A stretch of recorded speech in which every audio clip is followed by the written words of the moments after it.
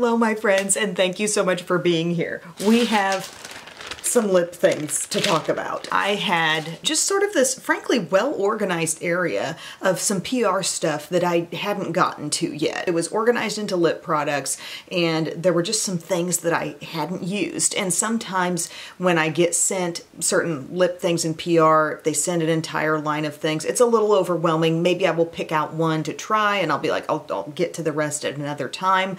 And then things happen, other videos take priority, and that stuff just kind of is there. And over the weekend, I went through all of that, and I tried on a ton of lip products until my lips truly felt raw. And I realized that there were some absolute gems just sitting here in my room for a long time that I hadn't really successfully dug into. And somebody's out there probably saying, well, Em, that sounds like a great problem to have, you know, like too much makeup, good makeup you just hadn't really discovered yet. And I know it's crazy. I'm very grateful to receive the PR stuff that I get. But that being said, I think I do prioritize my own interests in makeup over the things I might just automatically be receiving from different brands. You know what I mean? Like if there's something out there where I'm like, oh my gosh, that really seems compelling. I think I want to make a video out of that, you know, like I will get it myself. So my primary interest level are like the products that personally excite me and the things that I want to maybe go out and grab, things that I want to rediscover in my collection because they're of personal interest to me. And then the stuff that comes in PR, sometimes like things will take me by surprise and be like, wow, you know, like the persona brushes and stuff like that will swoop in. But it would be my hope that most creators don't just like let the PR products that they receive dictate the entire content of their channel, you know, because then that's not very interesting. So I'm not really mad at myself over this, but I'm a little bit kicking myself that I didn't dive into some of this stuff sooner. So I have no lip product on currently, and I think I'm just gonna chat about some of these different amazing formulas I've uncovered and try a few on from each as we go. But as far as what's on my skin today, my base product, I use my Danessa Myricks Yummy Skin. I wear the shade 3. It's the one in the compact. I also have the liquid foundation, which I really like, but I use this kind of balm, and I feel like that tends to wear really well on me. I've got my Makeup by Mario palette on the eyes and a little bit of a half lash happening here. And for my contour and blush, I use the Dibs stick, the one with the Ice Chai bronzer and the not so basic like peachy coral blush. So let's get started. I want to first talk about these Essence Extreme Shine Volume Lip Glosses. What these feel a lot like is sort of a cheaper drugstore alternative to the Maybelline Lifter glosses. And I remember as soon as I got these, I did try some on. I think I might have done it on Instagram. And then I kind of like set them aside. I pulled one out, the one called Milky Way, because it reminds me of my Maybelline Lifter gloss in Pearl, right? Yeah. It's kind of like an even cheaper alternative to that. We know how high the drugstore prices are getting, and if you can get these for just, you know, a few bucks, you feel like you're really getting a deal. But these do have like a little bit of a cooling sensation, and some of these shades are downright gorgeous. I'm going to put on a few. The texture, the thickness, the look, like the vibe of the glosses is not necessarily meant to be your most opaque thing ever, but they remind me of some of my Lifter glosses, which I love pairing with deeper lip colors, lipsticks, lip liners, whatever. This shade called Purple Rain, very unique looking kind of dusty mauve thing. Look how pretty this is on the lips. Think about how this would look paired with, you know, any color of lip liner. And the lips honestly look completely filled in. You know what I mean? Like the texture of them. This feels almost exactly like a Maybelline Lifter gloss. And the reason why people like those, they're smooth, they're nourishing, they make the lips look fuller. And as I have this on, I'm maybe getting the teeniest bit of a tingle, like some of the most subtle tingle you're going to have. They do say these are volume, Extreme Shine Volume lip glosses. But that color called Purple Rain there, I love that. The shade I've been loving is called Milky Way. And again, picture this just pairing up. I'm just throwing it there on the bottom lip, but any kind of lipstick or lip liner. It has that glossiness, but that reflectivity due to the microfine sparkle. Okay, it's super pretty. Here's a really creamy looking one called Pink Panther. Let's throw that on. Seeing a little more opaque color here, but still it's not like a lip lacquer. It's not like super bold. That could definitely hold its own on your lips. Beautiful texture. These are a really lovely feeling, comfortable gloss. I've got to like throw on that Maybelline Lifter gloss just to do a quick comparison because I feel like they're identical. So similar. The Maybelline might feel like it's got a hint more thickness. What they're doing with some of these shades that have that little microfine sparkle infused in them, it's such a similar thing to what Maybelline's doing. Let's try on this Flower Blossom one. It looks super milky and maybe not quite as much shimmer. But look at this. It's like got just the littlest bit of luminosity. And what is that shade doing? It's like it kind of evened out the color of my lips. Gave it this sort of milky shine. I mean, it really does look like something's going on there. Just picture these being part of like a new favorite lip combo, layering them up on top of any of the Revlon Color Stay lip liners or any of the Maybelline Super Stay Matte Ink crayons. Yes, there's one more shade I want to show you. And they do have a totally clear one, and they've got this one that looks like clear but tinted pink, and this one is called Summer Punch. It's gonna give you a little added something to your natural lip color.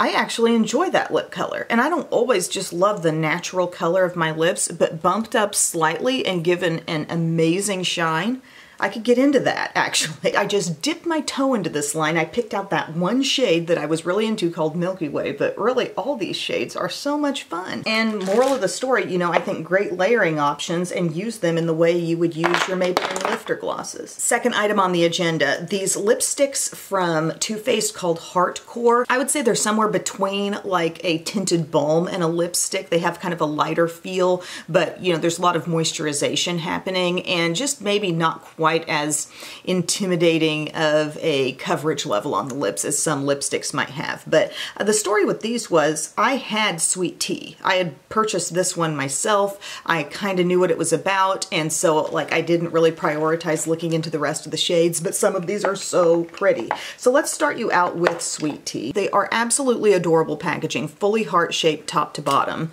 And then you're gonna have that little heart on the inside there. I know e.l.f. did something like these that were even more like tinted balmy and a little less lipsticky. Look at this shade. And the smell, they all smell like an old school strawberry lip smacker. I feel so confident in the way I've got these pegged. Just close your eyes, get one, go to a store and smell one.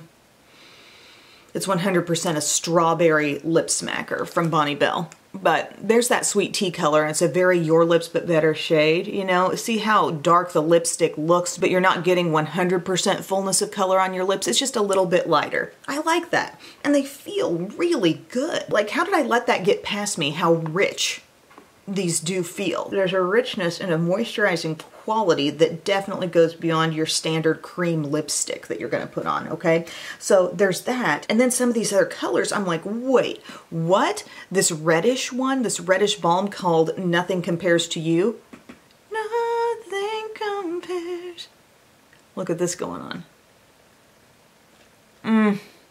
This like watermelon kind of shade, and it's comfy. And you recall my description saying this is like kind of a leveled up lipstick lip balm hybrid product, and I was able to apply it basically one swipe through with no streakiness. That's so pretty. I love it. Something about the texture sensation on the lips, the balmy quality to the stick. You can just see it's like less like a serious lipstick and more like a lip balm stick. It's like less intimidating somehow, even with the brighter shades. Let's try the one called Heartcore. This one looking like red, and it's got a little hot pink heart in the middle. Like, oh my gosh, for Valentine's Day coming up, you guys. The ultimate little gift to yourself or to someone you love. How much fun is this shade? Like, I love it with this entire look that I've got going on here. This brown zebra sweater, the barely there eye, and that pop on the lips. Absolutely. That's fun. Where have these been, and why are people not like raving on this stuff?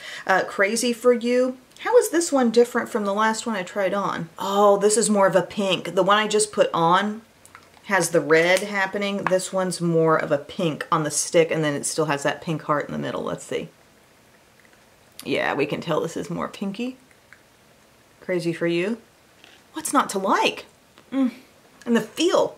Luxurious thickness, luxurious, feels expensive. And you know, it's not the cheapest stuff, but a little treat yourself Valentine's gift, that's what that's telling me. At this point, we're just trying on all the ones I have. There's only 2 left here. 2 Femme. Okay, this one looking kind of like purpley. How did that compare to Sweet Tea? Ah, yes, Sweet Tea was darker and more plummy. This is giving off like kind of a super cool pink vibe. Cool pink mixed with mauve.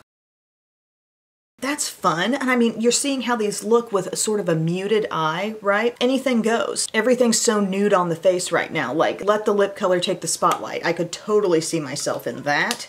And then this last shade I have is called Never Grow Up. I am using a wet wipe here to get everything off the lips. Never Grow Up, kind of a caramely looking shade with a light heart in the middle. Let's see.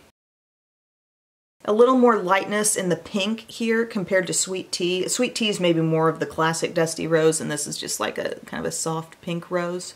But the feeling is extraordinary, and the packaging is super cute, and I just don't know how these kind of got lost. I think these got lost on people, myself included. Like I said, I had the one, and then I just went on living my life and didn't really address the rest. Here's a cool formula if you enjoy the like stick style lip colors, if you're a big fan of the Maybelline Superstay Matte Ink crayons and you want to kind of go beyond that a little bit, Laura Mercier has these Velour Extreme Matte lipsticks, and I don't know, I don't have a ton of these, but I feel like maybe I could do some dupe digging and tell you like if there are dupes for these in my collection. But I just realized I have some of these and they're so pretty. And I even have one called Jolie here, and it's got a little bit of a shimmer happening. And I was playing with these and I thought, let's put that like kind of soft pink shimmer. I love that format. Just that little rounded off top. Put that on. I also had the shade called Fresh. Again, it's called Velour Extreme Matte. I definitely don't have a shade that's exactly like this. This is a little deeper than that first shade of matte ink crayon I ever had, Lead the Way. It's a little darker than Lead the Way. Look how those layer up. And they do last really well. But look how that feels like there's almost a spotlighting gloss there, but there's not. It's all longwear lipstick. So I thought, well, that's kind of fun. And then I have a couple of other colors here that I really, really like. I've got one called Clique, like the cool click at school, not like click it up. Look at this color. That's what I'm talking about. They glide on. It's so satisfying, this glide. Yes, please. I love that color. That is a fun color. That's a color we're just not seeing enough of out in the world, you know? Okay, and this other one that I have is called Femme. I do feel like this is very similar to Live on the Edge, one of my all-time faves, but let's just look at it. It's that brick color. It has maybe a little more purple in it than Live on the Edge. Live on the Edge has more brown. But for the burgundy lovers, let me put it on. That glide on the lips is just, oh, phenomenal. Any time of year, gang. Like, any of this stuff works anytime. If you like the color, wear it whenever. If this seems like fall and winter, you know, that's fine, but you could wear this in the summer. I always say, a lip of this color intensity with bronzed up skin and a bronzy eye, how pretty is that? Just work on that vision in your head for a second. They're waking up early again. Okay, so we talked about the Essence, we talked about the Too Faced, the Laura Mercier sticks here. Hello! Are you howling at the moon? Hello! How does it feel to be 6? Good. We fag the whole wide world.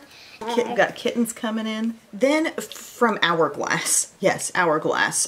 We know everyone's loving these products from Tarte where you click them up, these little click style products. The stick comes up, it almost fully transfers onto the lips, looking as though you've applied maybe not only a lipstick, but definitely a lip gloss, leaving a lot of moisture and a lot of glossy shine. Well, Hourglass made some of these too, and they're probably more expensive, and I need to look up the specific name of what these even are, but the colors of these are really pretty, certain ones especially, and also I feel like they look even glossier somehow on the lips, like even more shiny. So I've got one here, this shade is called Thrill, and you're gonna click it, you feel little clicks, and you get that product coming up just a little bit, and then you plan for that product. Whatever you click up, it ain't going back down, okay? It's all gonna transfer onto the lips. Look at this shade.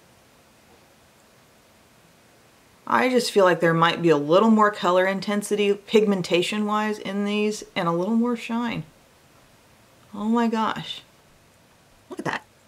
Did she just put on red lip gloss? Like, that shade is so pretty. Why did I not get into these more? Why did I not dig in? Sometimes it's really just how things come out. If there's a lot of other stuff on my to-do list at the time, it's easy for me to just kind of push back on something that I maybe didn't really think I was that interested in to begin with. Let's see, here's another color called Haze, clicking it up slightly. A little more earthy here. Earthy, kind of rosy red. I mean, the level of shine. I swear there's just a little more shine happening than with the Tarte. And I've picked some of these shades that I think have a lot of color intensity that I really like. And M Cosmetics makes these too with their lip cushions. Same kind of idea. A lot of color transferring down. And they've got some fairly intense ones. Let's put on this one called Entice. So this one is going to have a little bit more of a berry feel. I just love the color intensity here. Now, would I be scared to wear a shade this vibrant in that glossy of a take? You know, I might be a little bit. Honestly, I might layer maybe a lip liner or a long-wearing lip color underneath a couple of these if I were in a situation where I didn't think touch-ups were going to be possible all that much. Or I might try to go for a little lighter application of this so it didn't feel quite so thick and just like goop on the lips. Truly, it seems like it's somewhat adhering. It's not like free-flowing goop going everywhere, but there's definitely a level of thickness on my lips right now. And at this time of the year, in the middle of winter, that thickness and that moisturization does feel nice. Just waiting for the drugstore to turn out that format of a product. And then finally, my friends, I had a lot of these NYX Lingerie XXLs, like many more than what I'm even holding here. I had previously in my collection some more like, I don't know, nude kind of colors, and I've used them and I've enjoyed them. So we're talking like long wearing matte liquid lipstick here. But in playing with these new colors, I've discovered like some really, really beautiful shades. I'm gonna pick some faves here just to try on. This one even called Peach Flirt here, okay? This was a little unexpected. This toasty color. Look at this. I mean, this is very everyday wearable. Look at that shade. You know, that's not like too peachy for me. You know, it's given a little bit of a pumpkin vibe, but I like that. I actually really like the color. And then I came into a hot pink that I thought looked gorgeous. Stayin Juicy is what it's called. It's like a berry pink. I want to be in this shade a lot. How great does that look with the barely there face? So stunning.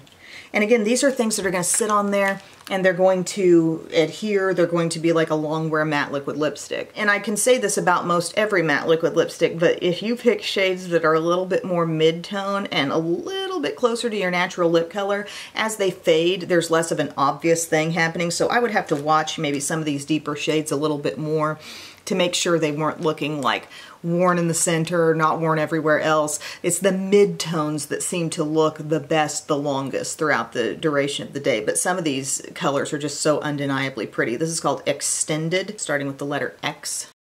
Look at this berry. I mean, this just screams wintertime berry.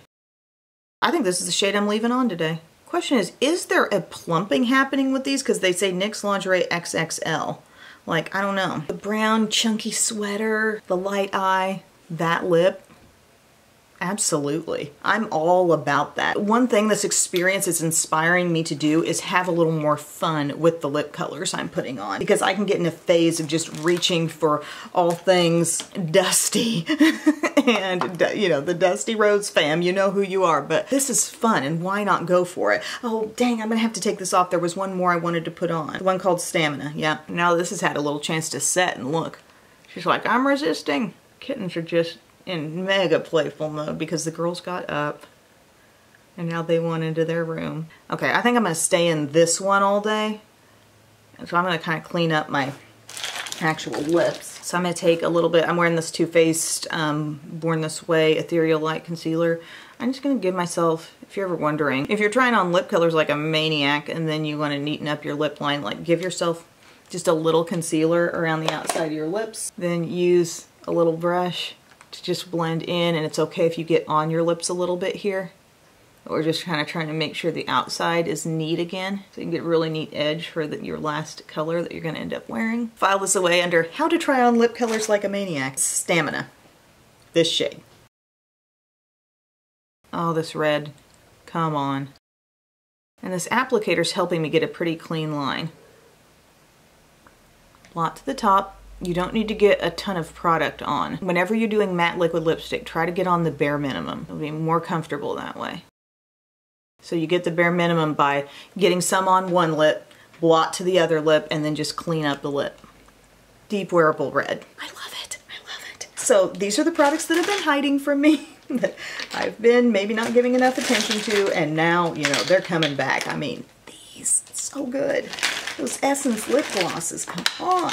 Thank you all so much for your time today. I hope this was somewhat enjoyable. I just had to share, you know, these things that have been lurking, basically, in my collection that really need a shout out. I want to know if you were already keyed into these formulas. Did you already know how great these were? Tell me in the comments section, and I will see you guys again very soon. I love you.